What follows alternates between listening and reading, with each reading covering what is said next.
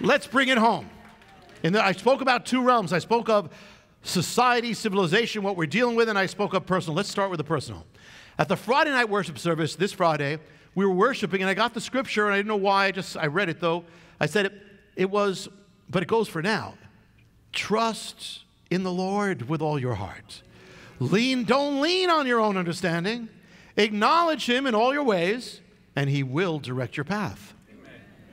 Some of you have been troubled over some issue in your life, some problem, some needs not filled, something you're worried about, something you're trying to figure out. It's been weighing on you. You don't see how.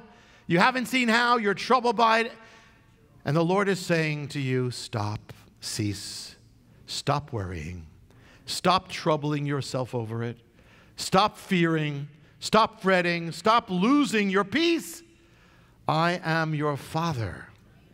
You are my child. You can't figure it all out. You are mine. Your problems are my responsibility.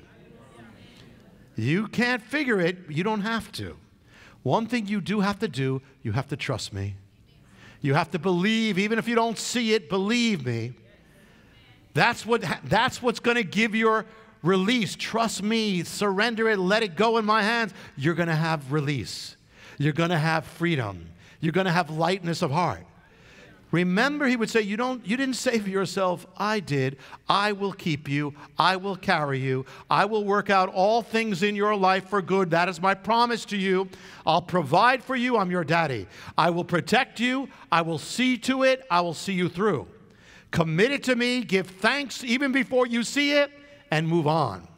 And go, and I will lead you. Go as I lead you. You don't have to understand it. Just go. I will lead you because you're my child. Seek first the kingdom, my kingdom, He would say, and all these things will be added to you. You're not God. That's a good thing. Aren't you glad that the person sitting next to you is not God? Amen. Some of you would be in hell already if that person was God. You're not God. That's a release. Thank God. You don't have to carry the world on your shoulders. You're not God. He already did. He'll say, I'll take care of you. I'll carry the burden. Give thanks, rejoice, be free. Hi, I'm Jonathan Cahn. Thanks for checking out my YouTube channel. I hope you were blessed with the video. Make sure you hit the subscribe button and tap the bell icon so you're notified every time a new video is posted. Feel free to share your reactions with your comments and how you were blessed. And share this video with your friends. Thanks for watching. See you next time.